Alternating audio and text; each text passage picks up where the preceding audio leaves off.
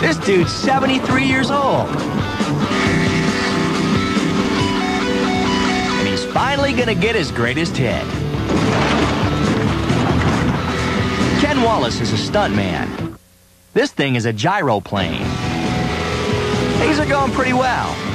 He tries a loop-de-loop.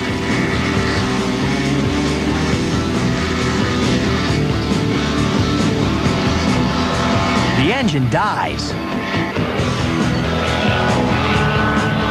That ground comes up real fast.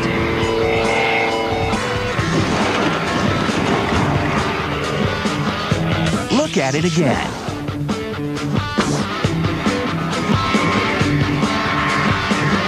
The rear propeller stops.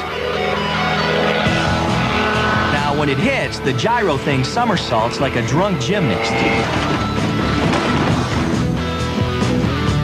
See how Wallis is almost thrown out? The guy dashes to the scene to help. But Wallis is okay. The engine suddenly spluttered and coughed and stopped.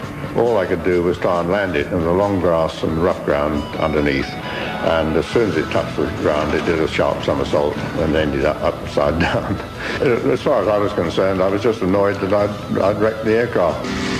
Hey, but it's worth it, because he waited 73 years to be on Greatest Hits.